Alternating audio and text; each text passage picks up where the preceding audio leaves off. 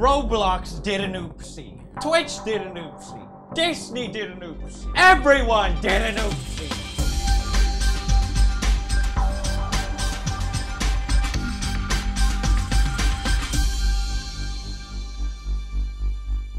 Good evening, I'm Papi Borga. Welcome to Pew News. Our first story comes from Roblox. PewDiePie played Roblox the other day to stop T-Series, closing the gap over 42,000 subscribers. There was over 120,000 concurrent viewers at some point, making it the biggest Roblox livestream of all time. I don't know if that's true, I just think it sounds pretty epic. Now, I go on Roblox every day and I check out my latest creations, and I realized that PewDiePie's account had been deleted. Offensive item, recent inappropriate, Pewdie123T32's place has been terminated. How could Roblox do it? Roblox would never do this! Our content monitors have determined that your behavior at Roblox had been in violation of our terms of service. What? Roblox banned PewDiePie for promoting them. How could they do this? SMH Roblox, you banned PewDiePie? Roblox is biased. Now, I'm not supposed to have my opinion, but I would never be that biased. They banned PewDiePie just because he said a couple bad words? Disgusting. PewDiePie didn't deserve to be banned. Unban PewDiePie. Unban PewDiePie. Now, people are outraged in the Roblox community, and rightfully so. I'm not supposed to have my opinion, but PewDiePie getting banned from Roblox is probably the most grave offenses that I've ever seen in our modern society. 95%, and I'm not supposed to have my opinion, but I had to do it to see the poll vote, okay? 84 people have spoken. I think it's pretty clear that PewDiePie needs to get unbanned. Now, I watched the whole live stream, and I don't remember saying anything bad. I mean, what did I do that was so bad? Everyone that makes an account in Roblox gets their own little house, their own little sanctum, their own little heaven. Imagine that just getting ripped away from you. So you may think to yourself, well, PewDiePie was just having fun playing with his friends, like his fans. There was nothing wrong with what he did. I think I discovered. I did some hardcore digging, and I think I discovered the reason behind the ban. Look, guys, I made a new friend. Oh, you see that? He was caught speeding. He went 150 miles per hour in a 50 mile per hour lane. I mean, he can cry all he wants, but he did violate the law. So, I watched it all. He didn't troll or anything. He had fun with the fans. And other people saying the same thing. I watched the entire live stream. He did nothing wrong. And then people started, you know, going into conspiracy territory, saying that I heard from a video that uploading anything related to PewDiePie on Roblox might get you banned. So I decided to try it out, uploading a shirt saying sub to PewDiePie. Lo and behold, he got a warning. Offensive item, recent inappropriate, sub to PewDiePie. How could he? So people were still kind of curious, like, why? Like, why is that so bad? And people found this post from a Roblox staff from January 9 saying PewDiePie is no longer permitted on Roblox due to his content redirecting to unsafe and inappropriate site channels. What the hell does that mean? As well as continued inappropriate behavior that would not be permitted on Roblox on his own channel. So it doesn't matter what you do on Roblox. It doesn't matter what behavior you have on their game. Anything outside will get you banned. Links to sites and channels. Like, what the hell? What sites and channels do I link to? They even say themselves that linked websites are not under our control. We are not responsible for their content. It says in their own terms of service, which they banned me for. How could they? I mean, PewDiePie. How could they do this? I had never been this outraged. Okay, well then you need to ban 90% of people on YouTube, like Logan Paul and Vanos Gaming, for saying inappropriate things, right? It's basically the same thing. So basically, Roblox saying that YouTubers with mature themes are not permitted to ever join Roblox? Is that what they're saying? It's annoying that fans that just want to support me literally get their account deleted for adding like sub to PewDiePie. My favorite one is this one. Roblox. I met PewDiePie yesterday on Bee Swarm Simulator. Greeted him. And he got his account disabled for saying, "Hi PewDiePie!" in offensive item. Hi PewDiePie! Hi PewDiePie! My list of demands for the unban is simple, okay? This is a letter directly to you, Roblox. I supported you. I made the biggest Roblox livestream, and I think a lot of people could benefit from your game. But now, I changed my mind, and I'm really angry. Reinstate my Roblox private game thing, 123T32. Not just reinstate my account, but I want at least 500 Roblox as an apology. And I also want a written apology saying subscribe to PewDiePie to show that you don't support T-Series in all this. That's my list of demands. If you don't follow Roblox, you're gonna be very mistakenly, you're gonna be regretful, okay? You're gonna be angry at yourself. You're gonna regret this, Roblox. Those are my demands. You have 25 hours. Next, news, because I'm so angry. The new Aladdin was announced. And Will Smith is just on a career-destroying path at this point. When he sweat, the sweat run backwards off his forehead just to stay away from his face. Was that supposed to entice people to watch the film? Jesus Christ, what was that? What have you done to the beloved genie? You know there's gonna be a ton of memes. There's already a lot of memes. Colossal is crazy posted. Breaking Bad deleted scene. Oh god. Actual photo of Will Smith in new live-action Aladdin movie. This looks like blue version of Shrek. Yes, it does. Upgrade. Oh, go back. It's not too late to just not do this. Please, Disney. Please, don't do this. Next, news. Mr. Beast posted on Twitter that he got this claim, which was very questionable. My recent tweets have been about my videos getting claimed, and I just want to do a video to give a little more details. Basically, this is the old YouTube, analytics, which is what I use. And on this, it just tells you whatever, musical composition, the record label, monetized by copyright. It doesn't give you any information, which is why I was always so confused. If we look, this video is claimed by Living On by Pascal, whoever that guy is. So watch the video. This is what I think they claimed me for, because we were singing this song. And on a prayer. Didn't use a beat or anything. We just sung the song. So I don't think that's claimable, but whatever. And then this Pascal guy, who doesn't even own the song, claimed it because of, let's find his song. Where's his? Right here. This one, Living On. I think he says Living On in the video. So I'm guessing we got claimed because we said the words living on. I don't know. I'm going to try muting it and cutting it out, but that's what I'm saying. I just feel like you say the words living on and you get claimed. All the revenue is lost from your videos by those simple two words. Oh god, did I just say them? Like, what the hell is this YouTube system? It's insane. So it's not even the song he's referencing, but he still gets claimed for just referencing a song. Like, what the hell is this system on YouTube where you can do this sort of thing? This guy should not be allowed to upload songs on YouTube if this is the sort of way you abuse the system. The system is there to protect people from copywriting and re-uploading other people's content. This is not it. How crazy is this?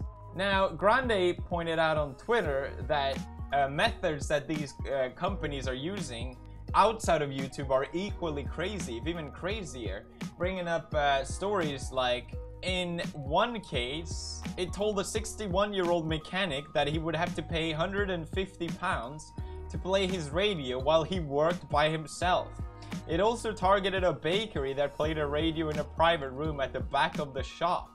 A woman who used classical radio to calm her horses had to pay up. A community centers that allow children to sing carols in public. Like, this is how copyright is used to target individuals in abusing copyright law.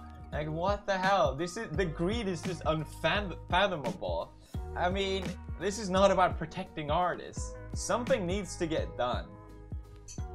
Next.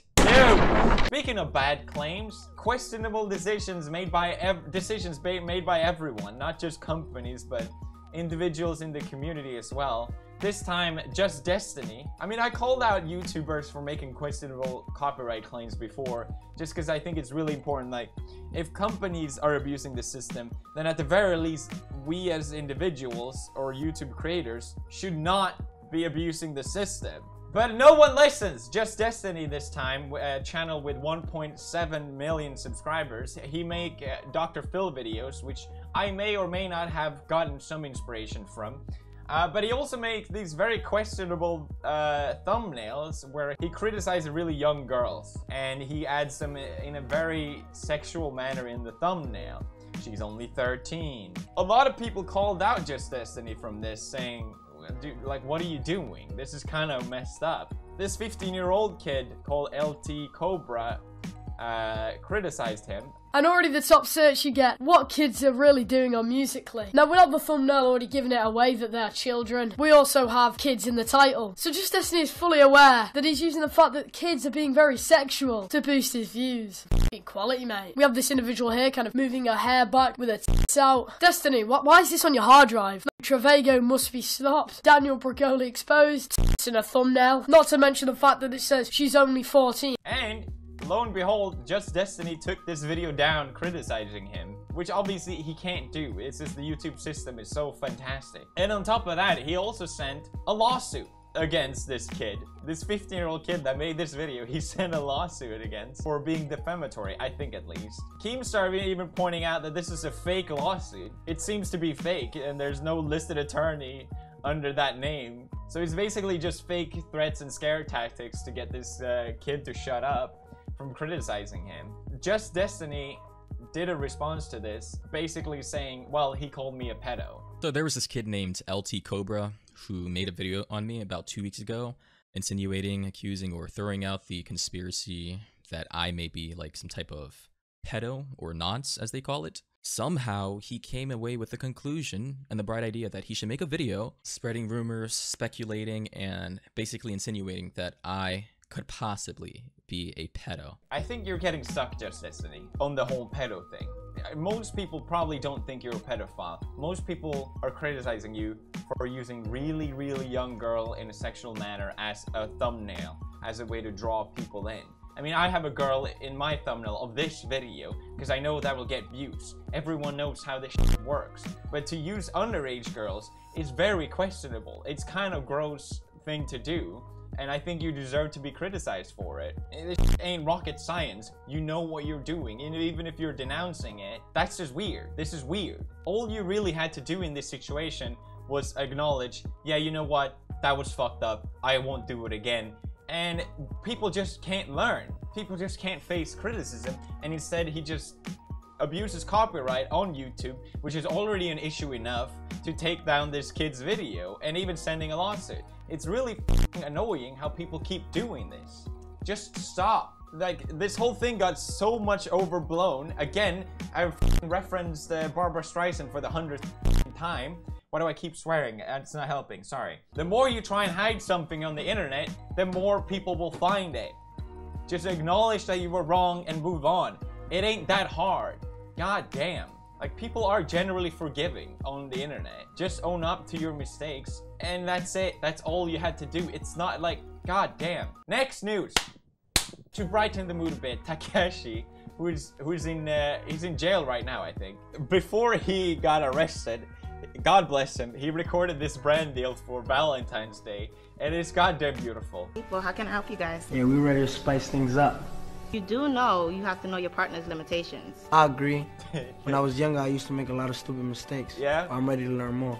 Get informed. Help stop violence against women. Oh-ho. Visit a romantic depot near you and pick up your free pamphlet. Thanks to Romantic Depot, I now know how to treat women with dignity and respect. Visit Romantic Depot Rockland. Go to romanticdepot.com for directions. Finally, Takashi, another fellow man that knows how to respect women. He has so much respect for women. That was way more impactful than any Gillette commercial. In my opinion. Next news, the final news is about HelenaLive getting banned.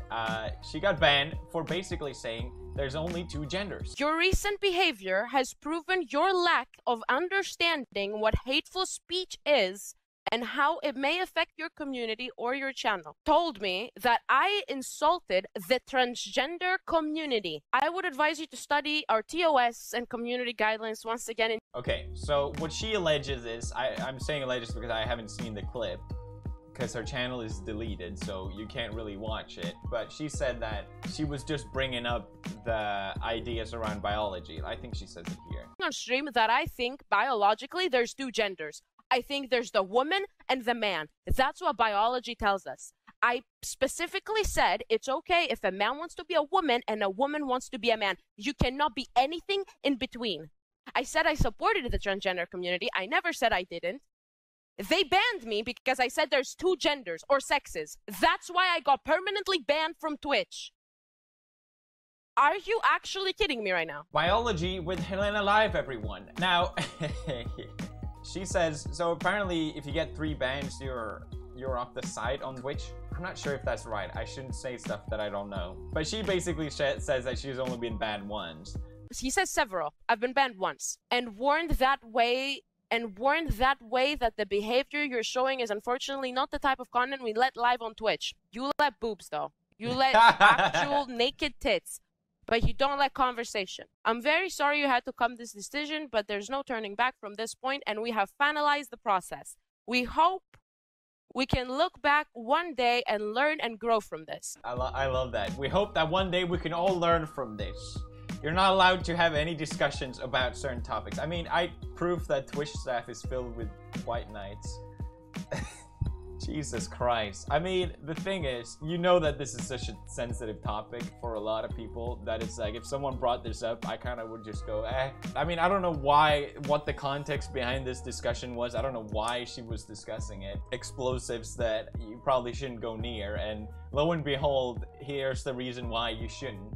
But then again, it's pretty concerning. I mean, this seems to me, again, I haven't watched the footage, so I don't know what she exactly said, but if it is what she says, then, I mean, Twitch seems to be pretty strongly against freedom of speech, if that's the case. As long as she wasn't inciting violence or harm against anyone, she should have every right to express her opinion about it, whether you agree with it or not. It's pretty concerning how these websites are shutting down people voicing their opinion on a subject because it might offend a community of people. I mean, that just doesn't seem right to me. This bending of freedom of speech just to appease a group of people. We're living in really strange times right now. Really strange times. I would be concerned if I was a Twitch streamer, to say the least. Jesus Christ. I mean, as much flack as I give YouTube, at least I haven't seen them pull any stuff like this. I know YouTube still is working really hard to protect freedom of speech, and they know how important that is. And to see Twitch make a decision like this is very concerning. I would like, before I express myself too much on this, to have seen what she actually said. But as she pointed out herself, which was... They're not giving me access to my VOD to prove to them that they're lying. They're saying I don't support transgender people when in that VOD that they banned me and that I had to delete, I said I do. I am done. At this point, there's nothing I can do about Twitch. So there you have it. As far as I'm concerned, I think she switched over to YouTube.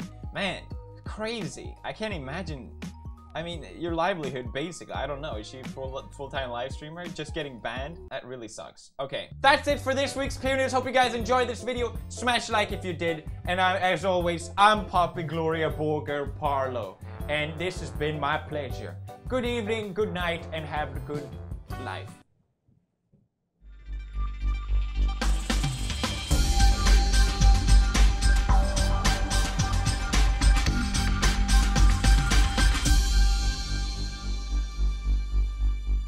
You want pyramids? We got them. Oh, you're into castles, huh? We got you covered, baby. You want some pets? Easy. We got it all. This game is still relevant, goddammit.